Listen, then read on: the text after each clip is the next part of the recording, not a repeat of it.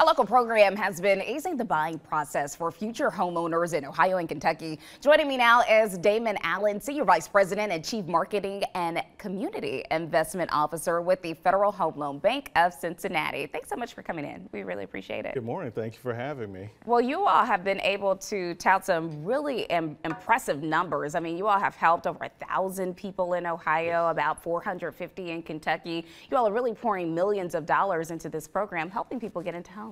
Yes, definitely. So the program is our Welcome Home program. It provides down payment assistance for lower moderate income households, so home buyers that are lower moderate income.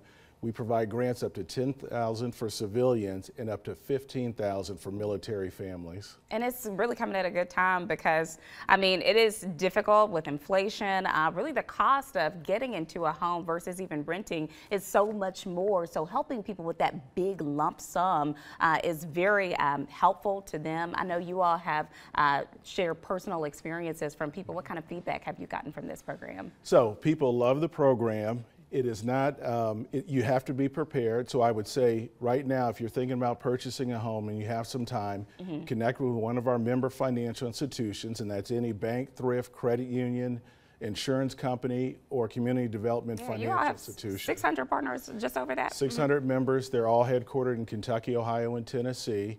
So contact them. The program will open probably February or March of next year, and simply apply. And all we do is look at your income and make sure your income is not too high.